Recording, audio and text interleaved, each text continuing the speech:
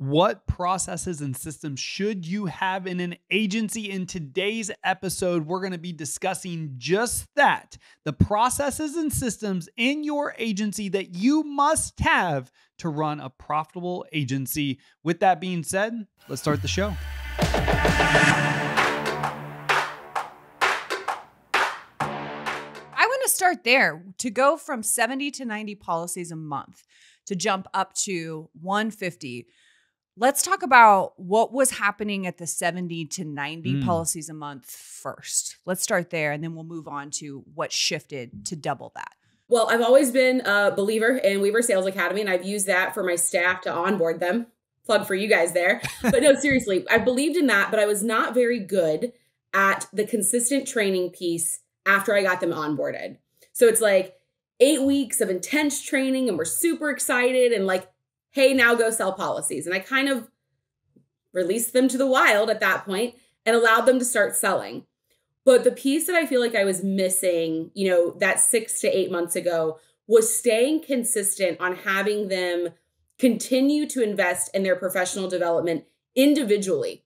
I was good at the team meeting stuff. I was good at the company corporate training stuff.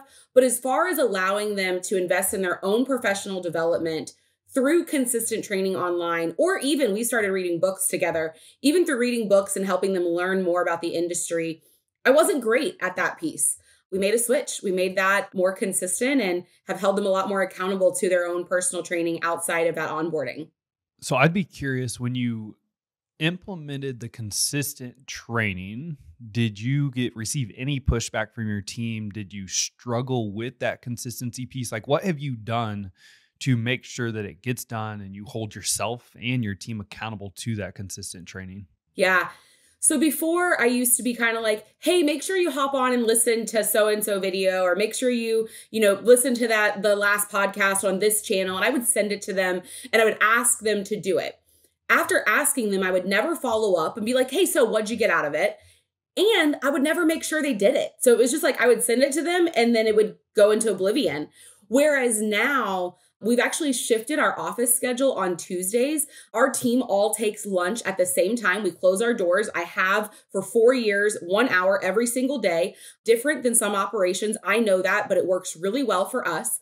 But on Tuesdays, the sales team now takes lunch first so that they can come back and attend live in-person trainings with your guys' training platform, because, hey, watch this when you can, wasn't getting me results. Why? Because they weren't watching it. Like, let's be honest.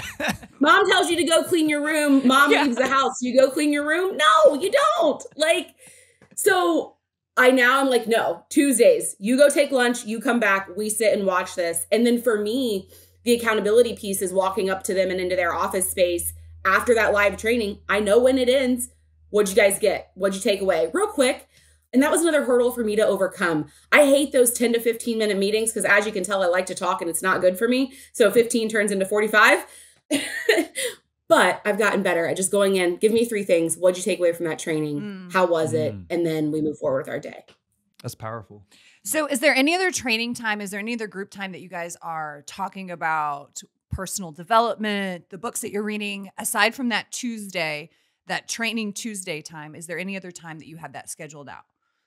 Yeah, every other Friday, my sales team and I are reading a book together. So every other Friday, we sit down and I have notes from my reading of it to ask them about. That's about a half an hour meeting.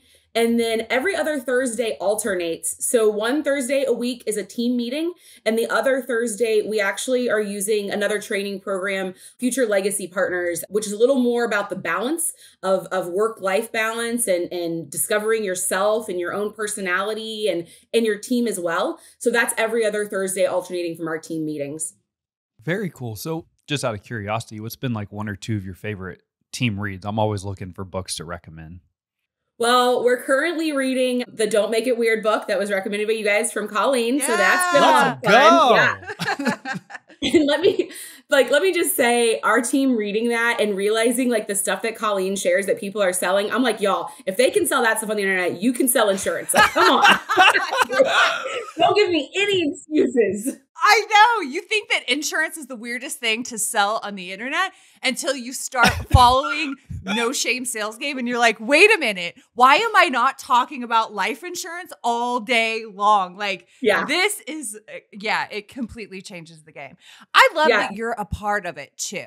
That you're a part of the Absolutely. book club. Whenever we're coaching, if we assign a book, we read it too. So it's built-in accountability from us as the coaches and the leaders to join right along in on it. I think that it's like anything in a business. If you, the leader, are bought into it, the team will be bought into it. Whereas if you're not bought into it, I truly believe that your team won't be bought into it. That's with everything. So it doesn't matter if it's reading a book. It doesn't matter if it's training. It doesn't matter if it's going out in the community. Like, you have to first lead by example. I'm not saying you have to do it your entire career, but you have to lead by example or else it's never going to get done. And we've witnessed that firsthand with agents that train. Like, they sign up and then they never hold their team accountable to it. Just like you were saying, Brittany, you do this, do that. They never do it. And it's like, if you would do it with them just for a little bit, just for a few weeks and set the standard, you automatically are going to see increased results and you're going to see your team buy in.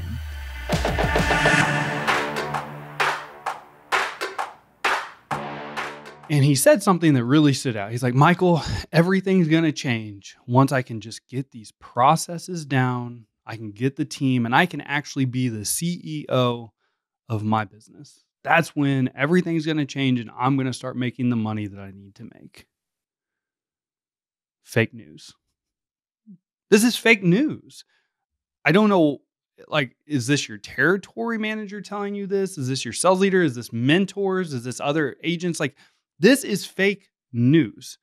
Processes are not going to save you. Processes are not going to save your business. What is going to save your business is the ability to sell, the ability to sell your vision, the ability to sell your products to consumers, your ability to sell yourself to the community. If you cannot sell, no process matters. You have to be able to sell. If you need money, you have to sell products to equate to commission dollars to be able to pay the bills. I think this gets mixed up because we're looking for an easy out, or we think that we need to do more in leadership. And you have to remember that processes don't sell policies, people do.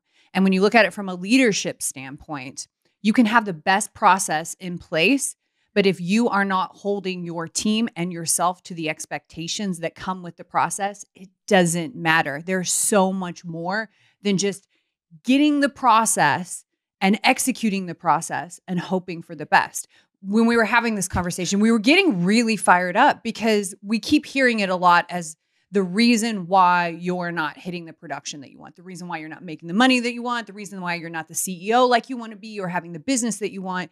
And yes, processes are extremely important.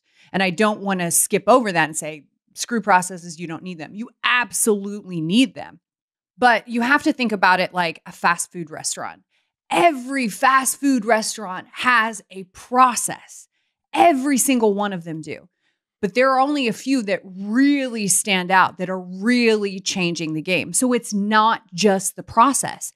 It's the people. You have to remember that you are in the people business, and sales is the root of every single business. It all comes down to sales. So if you are focused on processes and you are thinking that your service process or this process is going to sell something, you really need to look at what is your sales process? And are you holding your team and yourself accountable to the expectation of that process? You don't know what's broken until you start getting in there and selling too. Yeah. You're trying to anticipate all of these problems of like, well, this process, you don't even know what the process is until you start executing.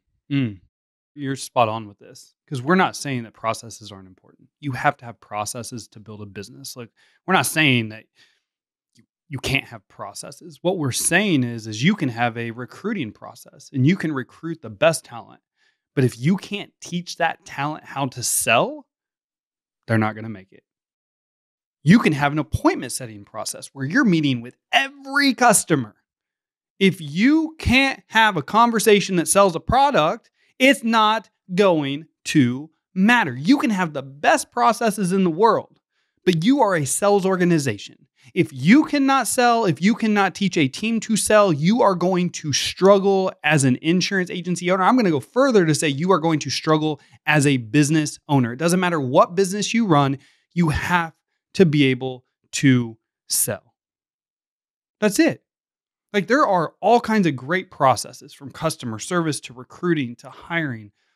Retention, like pivots, hiring, meeting with your team, meeting with customers. These are all fantastic processes. But the number one thing that moves the needle in your business is growth. Without growth, you are not going to be able to maintain or sustain business because you're not going to have enough revenue to pay the bills. You have to have your sales processes on point. And to be able to have your sales processes on point, so we can walk through a couple sales processes. All right, I think that would be good. But you have to have the ability yourself. It doesn't matter what kind of sales process you have. I can give you the best sales process. But if you can't have a conversation with somebody and sell them on a product, even the best sales process in the world isn't going to matter. Like, you have to be able to sell. And if you can't sell, you need to contact me right away, because you have a major problem as a business owner and sales producer in this industry. You're in sales. You have to be able to sell.